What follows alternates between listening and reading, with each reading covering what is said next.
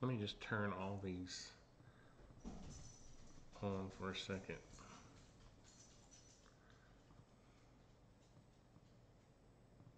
There. It occurred to me it might be better to show you what we were doing first. This is a project for Chief Don, and they take these dry storage, well, they call them dry storage containers, and they put them on these pads and build these roofs over them like this, and this way they can park a vehicle in here underneath this and work on it or whatever whenever they need to. So what I was going to try to do is show the steps right quick.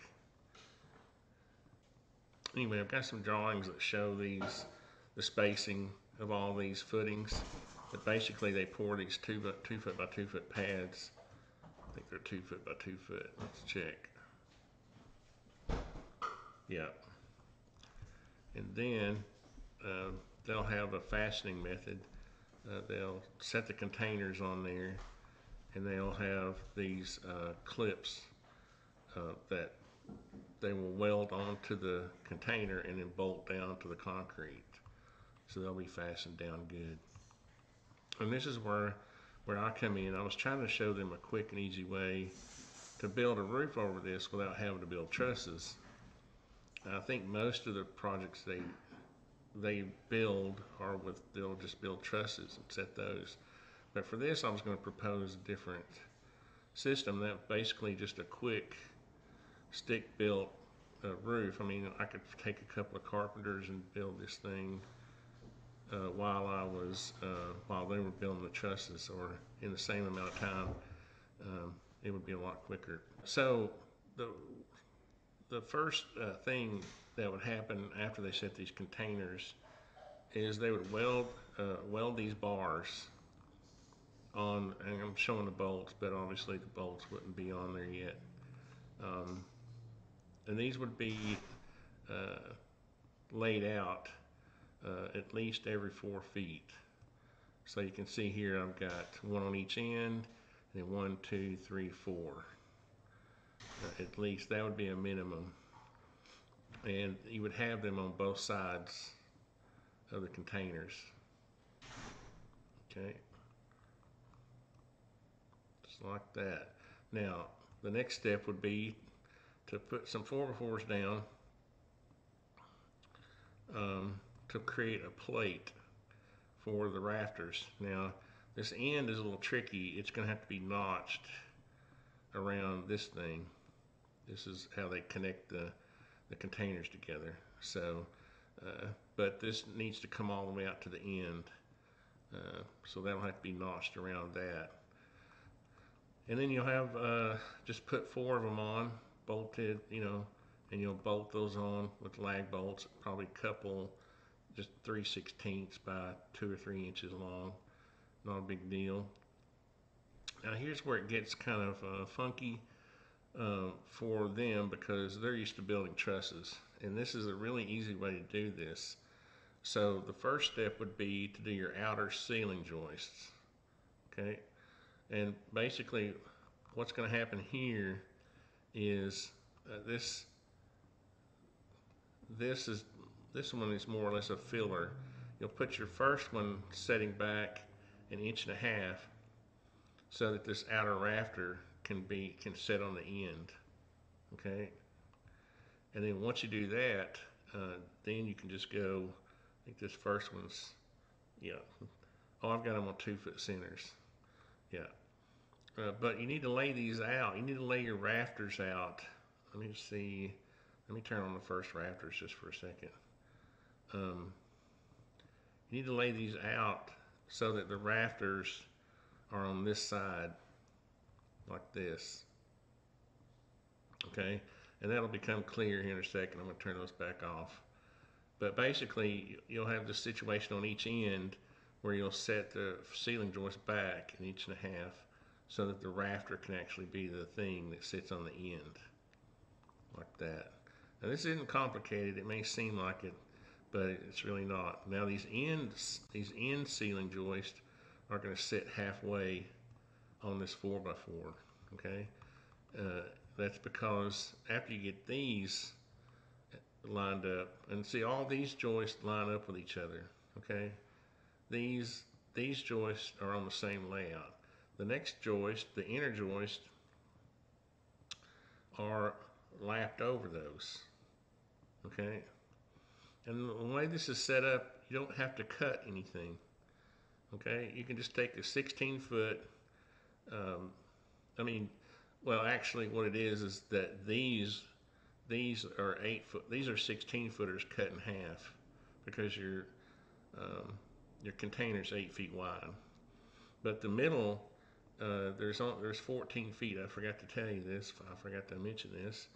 Is that there's 14 feet between these, and the drawings will show this, because if you measure, I think we've got 16. Yeah, it's 30 feet.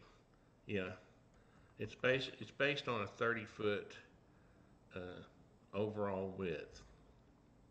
Okay, so what makes this easy is that these joists on the ends are just 16-footers cut in half, and you'll have to put this little dog ear on there because of the rafter. Let me put the first rafters back up. You can see they'll be taller than the rafter. Okay. But after that, what you're going to do is you'll put up a series of the first rafters. And actually, before we do that, you're going to want to cut 2 rafters. Okay, and you're going to want to test them. Okay, now this is based on taking a 16-foot rafter, and here's the measurement right here, and you're just going to square it off on the end. You see, all you're going to do is take a 16-foot rafter and put a 212 pitch on it. Okay, that's 16 feet. And this roof is designed to be a lower pitch on this particular project, so that a 16-foot rafter will work. Okay. And then what you'll do, once you take you'll take 2 rafters, and you'll kind of have somebody hold one over here on that end, and have somebody hold it over here, and then you'll have somebody in the middle, and you'll take a block, just a wood block, and put it between them, and make sure that it works. Okay. After you get both of those 2 rafters working, and of course you got a burst mouth down here, and all that is you're just going to give yourself a seat cut of like 1 inch or so, and then cut your bird's mouth. I don't know if you can see that. Yeah. And that's the whole point of this, is that you're just going to test 2 rafters. Once you get them working, you'll mark one of them as a pattern. Just take the best one of them and just mark it pattern, because you're going to cut the rest of your rafters. And then when you first get started putting up your rafters, you're just going to put up these 6 to begin with. Okay? Because what you're going to do, you're probably going to have a splice right here in your ridge board, because this is 20 feet long, and you're not going to have one 20 feet long. So what you're going to do is want to cut them 10 feet, or have 2 pieces of ridge here about the same length. Okay. And this block is misleading. This is supposed to be sitting on top of, there's a purlin, which I wasn't going to show yet, but blocking. This is supposed to be, this would be a temporary block until you get this purlin in. Okay, and then the permanent one would sit on top of this. I'm not ready for that blocking yet, so I'm gonna turn that off. Okay, so then you get your ridge up, you get it really nice and straight. You know, you've got all your rafters cut, and now you can fill in the rest of your rafters. Where's the rest of my rafters? Remaining rafters. Okay, so you got all those up, and I promise you, you'll have all these up before you even build 2 or 3 trusses. Okay.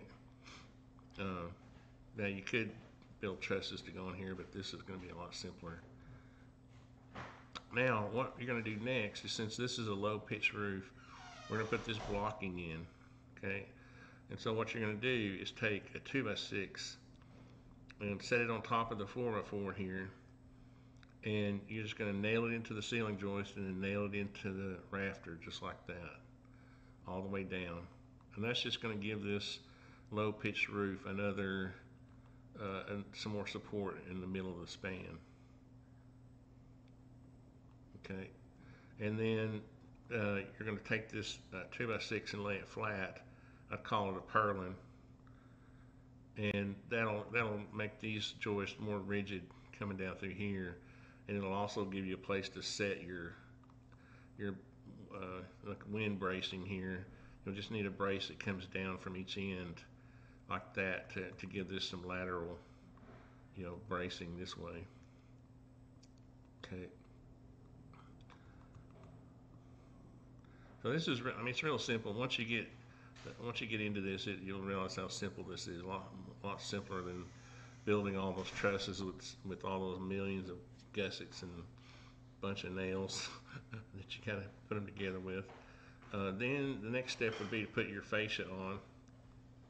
It's basically just a 2x6 nail to the end of your rafters. And next you have your decking here. You can see the sheets are staggered.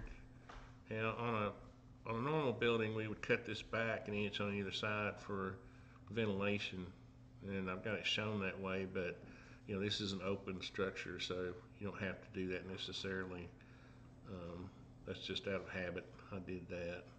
It's good practice to do it. And then you'll put your felt down.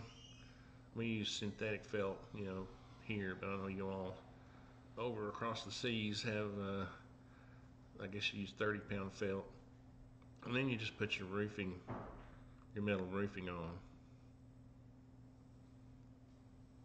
And then you've got it.